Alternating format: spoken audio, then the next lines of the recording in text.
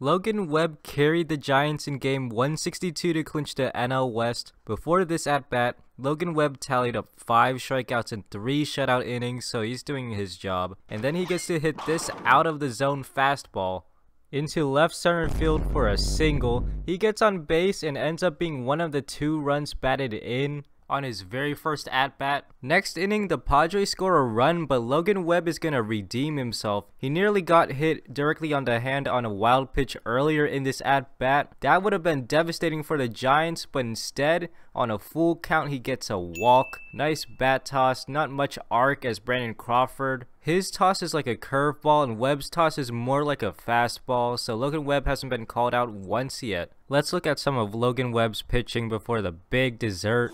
Logan Webb serves a 93-mile-per-hour sinker, then on the next pitch he gets him swinging low again with the off-speed. He nods his head, yeah, I'll do that pitch. The count is 1-2 and Myers strikes out looking at the slider. Get out of here. By the way guys, how are you liking the fart sounds? There's some runners on base now, and Webb throws a sinker in the middle.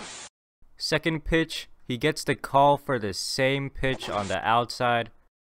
2 balls later, he gets Pham with the changeup, so that's strikeout number 7. And no walks, it's gonna stay like that for the rest of the game. Now here's the cherry on top. He crushes this changeup. He knows it, everyone knows it, and he hits a home run over the Chevron dog for a 2-run homer. The only home run from a pitcher this season coming in on the last game for the Giants. Fucking amazing. He's gonna come in stoic as hell until Chris Bryant gives him the double high five. What an offensive and defensive showing, looking like Shohei for a day. It looks hella fun in the dugout. He's going through a line of high fives. This is his first home run since high school. He doesn't get any hits after this, but he goes through a few more innings before the Padres decide to score 3 runs for no reason in the last inning just to spite his stats. I don't think he really cares though. Awesome outing.